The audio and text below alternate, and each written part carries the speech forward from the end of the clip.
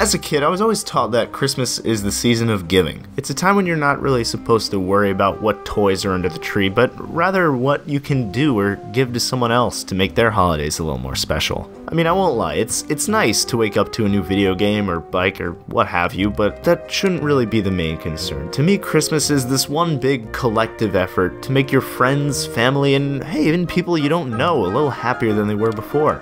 And even if you're too young to get a job or can't really afford to buy someone a gift, there's always something you can do to make someone a little more happy during the holidays. Like rising up against the capitalist pigs who control every aspect of your life and saying that for once, you're not going to stand for the systematic oppression that benefits the rich and strikes down against the working class. Like seizing the means of production from the 1% and creating an economy that works for all people and not just the ones at the God, what the did I just zone out? Huh. Merry Christmas. 우리 당과 인민은 위대한 수령님과 위대한 장군님의 현명한 영도 밑에 자유주의를 수호하며 주체혁명 위협을 승리적으로 전진시키기 위한 성스럽고도 간고한 투쟁의 길을 헤쳐오고 있습니다. 이 기간